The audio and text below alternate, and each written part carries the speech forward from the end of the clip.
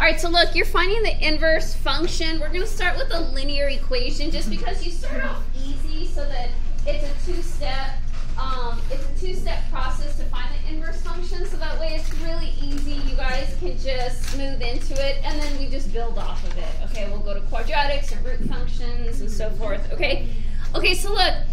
To find the inverse function, you have to know this is the original function or the given function. So this is your f of x, because when we find the inverse function, I'm going to call it f inverse with that -1 exponent, okay? All right, so to find the inverse, you switch the variables. So you let y equal x and you let x equal y. Okay, so if I'm going to switch the variables, y is going to become x and x is going to become y. And that's really the major step, and you guys are really, really good at this. Like, you guys are amazing at it, all right?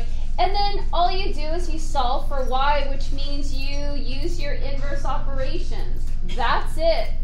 As the functions get more difficult, you might have to square or square root, but maybe FOIL? I can't remember.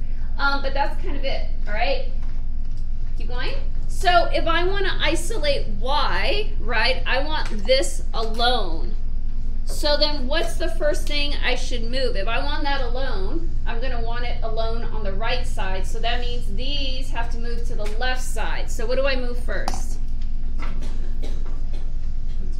The 2.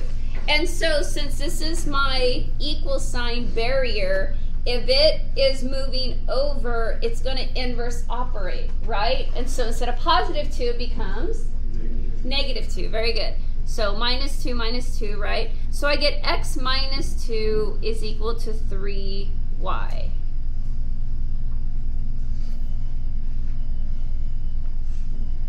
And what's the next step now, right? Because I want to isolate this y. So the 3, the coefficient is 3. How do you get rid of a coefficient? What's the operation? Yeah, you divide by it, right? You can reciprocal. So if it's a 3 integer, right, you can go 1/3, right? But most of you just go ahead and you take the 3 and you divide, and we'll divide each and every term. And so my nu is x over 3 minus 2/3 is equal to y. So if we were to kind of switch it just to make it more presentable, it's y equal, if you want the 1/3 x minus 2/3, which means my inverse function is that 1/3 x minus 2/3. And that's your inverse function. That's it.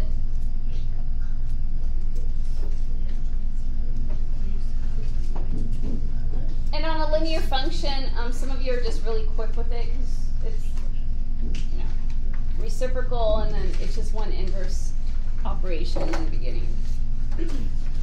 Okay, so what you're doing then is that, right, this is the assignment, this is number 3. What then you're doing is we graphed on Friday, we graphed the original line y equal 3x plus 2. So now you're going to graph this inverse function 1/3 x minus 2/3. And so I'll put it on the side, or I guess I should have left space. Y equal, no, 1/3 x minus 2/3, right? I can cover it. All right, so estimation, because, right, -2/3 is a fraction. If you want a calculator to see what -2, what the decimal value is, it's -0.7, right? Because it's really 6 ongoing. So this is like -0.7. Okay, so -0.7, if this is -1, this is a half, I'll just go a little lower. Here's my -0.7, and then you're just going to rise 1, right? If it's 1/3, up 1, right 3. So up 1, and then over 3. 1, 2, 3. Up 1, 1, 2, 3. And then where's it?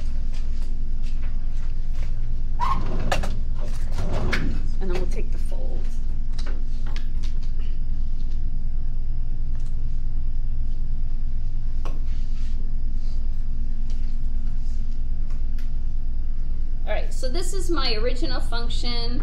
This is my inverse function.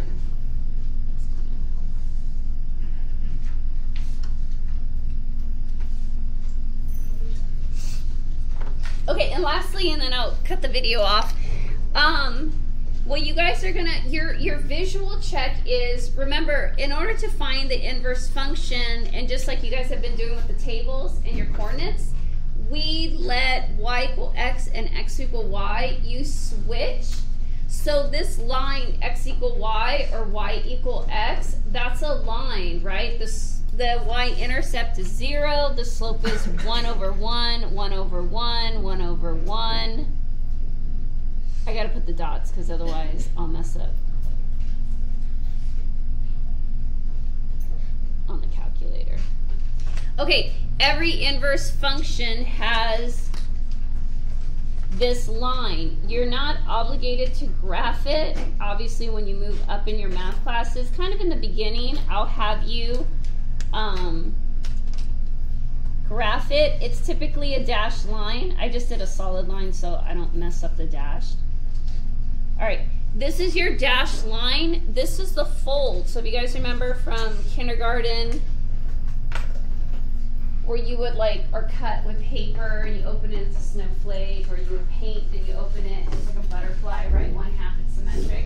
Okay, if you fold along this line, the function f and the inverse function f of -1, right? The inverse function, they should land on each other. So if I was to fold this, I know the video's going really long, but I'm gonna fold it the other way.